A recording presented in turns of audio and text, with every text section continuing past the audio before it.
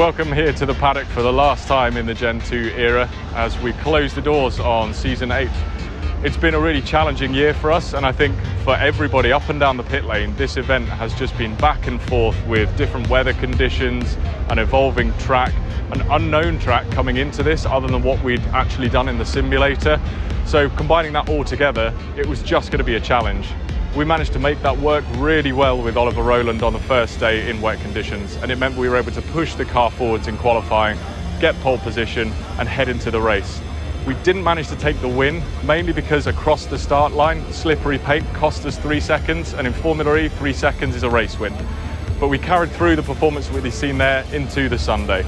On Sunday, it's much more difficult because everybody's back on a level playing field. Everyone's got used to the track a bit more, and weather conditions are back to dry, which means that it's just flat out performance.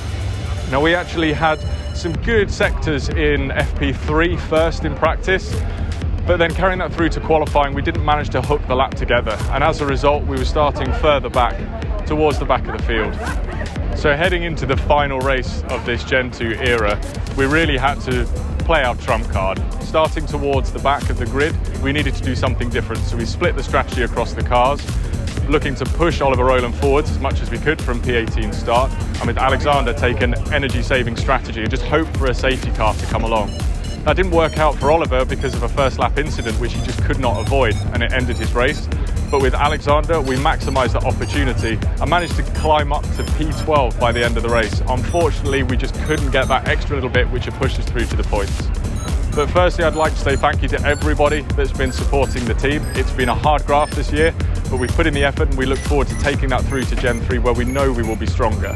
And at the same time, from ZF, this powertrain has been propelling us forward all through the last 2 seasons, and we're looking forward to carrying that through to our next generation and sitting on that top step.